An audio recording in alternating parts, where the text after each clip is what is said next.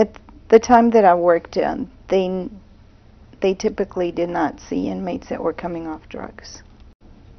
Do you understand that prescription drug withdrawal can be life-threatening? That's correct. Narcotic or alcoholic withdrawals. Are you able to determine the difference between someone withdrawing from narcotics as opposed to someone withdrawing from a street drug? No. I asked her for her ID, and it was attached to her pocket on her stripes, her uniform. She had a bag by her bed where she'd been throwing up.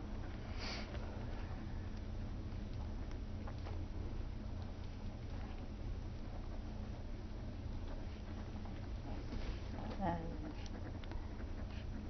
I remember her saying that her stomach hurt.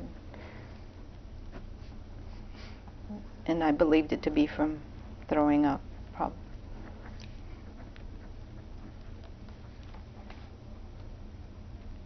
And then I went on to do the rest of my head count.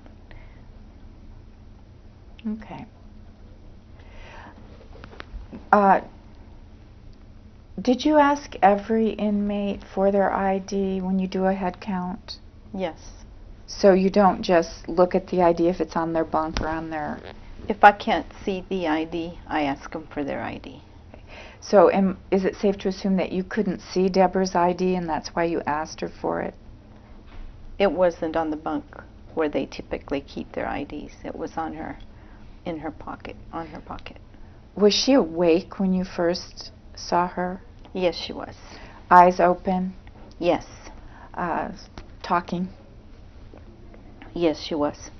Responding appropriately to your questions? Yes. Was she lying down or sitting up in her bed? She was lying down. Could you tell what her color was like? Or was it too dark? It was not dark. The first head count, basically the head counts, you turn the lights on so you can see every inmate. The first head count, all the lights are on. All right. I didn't notice anything abnormal about her coloration. Was she sweaty? Did you notice? No, I did not notice. Don't recall. Do you think if she were sweaty you would recall that? It's been a long time. It has been a long time, but you seem to remember quite a bit. How do you account for that? I guess with the job you have to have a good memory. But you must have seen thousands of inmates since then. Yes, I remember thousands of them too. When they come through intake again, I recall them. May not know their names, but the faces. Okay. But it's now 2.5 years later and you still remember what she said to you? A few things. Some of them are very vague. Okay. Okay, so when you asked her for her ID, I assume that she, showed it to you? I saw it on her pocket. Okay.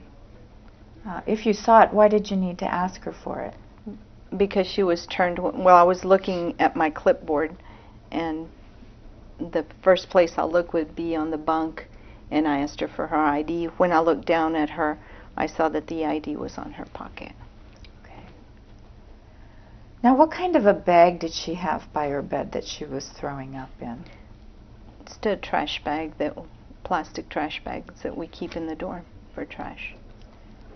And how do you know that she was throwing up in that bag? There was vomit in the bag. Did you look in the bag? Yes, I saw that. Did she have the bag in a garbage can? No. The plastic bag was on the floor by her bunk? No, it was not. It was tied to her bunk.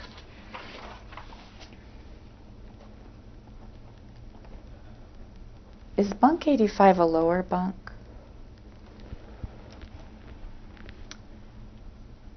I believe it was. And where on the bunk was this bag tied? To the bottom leg of the bunk. Did it allow the mouth of the bag to be open? Yes.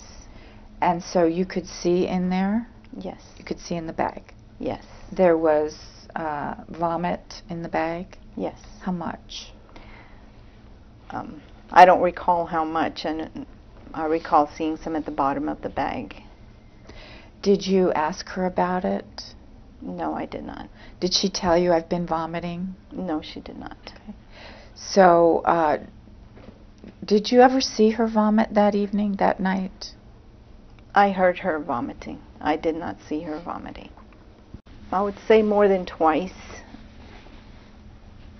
I know that the inmates around her changed her bag because they asked me for a bag, and also asked me for clothing for her because she had soiled herself. And I got her sheets and a new blanket and clean stripes. Your response to that? I told her that her stomach hurt because she was throwing up and coming off of drugs. So when you went up to her, you saw she'd been throwing up, and she said, "My stomach hurt." You just checked her ID and went on to the next inmate? That's correct. Informed me that that the dorm was mad at her because she wouldn't be quiet. No one could get sleep. At that time, around 3 or so, I got the trustee and some of the other inmates offered to help dress her again and get her new clothing. And I put her in what we call a boat in the day room because she was hanging over her bunk. And the boats are a little safer in that they don't have that far to fall if they fall off their bunks. And the day room's close to the cage where I sat. So it was, as far as her keeping or bothering me or anything, that wouldn't bother me since I was going to be up all night anyway. So she didn't bother me, and I'm sure the inmates could still hear her, but she finally calmed down after she got new clothing and bedding, and I believe Beverly offered her fluids also. Is it your understanding that she had defecated in bed? I believe so.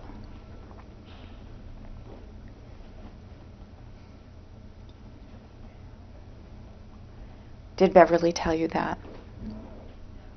No, not specifically. And how is it that you believe that she defecated in bed as opposed to vomited or urinated? Because she asked me for a change of pants and underwear. Okay.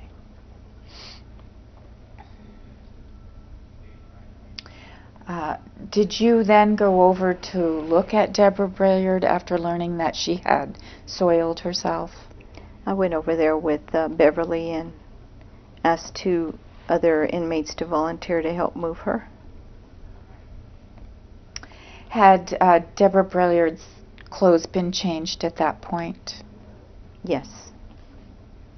So when Beverly Fleming came to you and asked for a change of clothing, you let her, do you have to give that to her, or she access it herself? I got it out of the closet for her, gave them to her. While she was changing her, I was getting a bag for her soiled clothes because I assumed that I had to put them in a yellow bag because I assumed she had defecated herself. Was she moving at all? Yes, she was. In what way? Like squirming in the bed. She looked uncomfortable? Yes. You thought she was in pain? I don't know. Well, I think you just told me that when she was holding her stomach, you thought she was in pain. Yes. Okay. Was she speaking? She was just moaning. Was she moaning very loudly? I didn't think so. Was it constant? No, there were periods where she wasn't. Had the moaning begun before her clothes were changed? Yes. When did the moaning begin? I don't know when it began. She was moaning when I came on shift. Oh, now you didn't tell us that. You told us that your initial encounter, she said her stomach hurt and that was it. So, well, she was moaning while she was holding her stomach. did you hear her moaning when you first came on duty, or did you hear that when you did your initial head count and got to her bunk? It was kind of loud before I started my head count, so I guess when I first heard her was during the head count. You thought the moaning was part of the kicking process? Yes.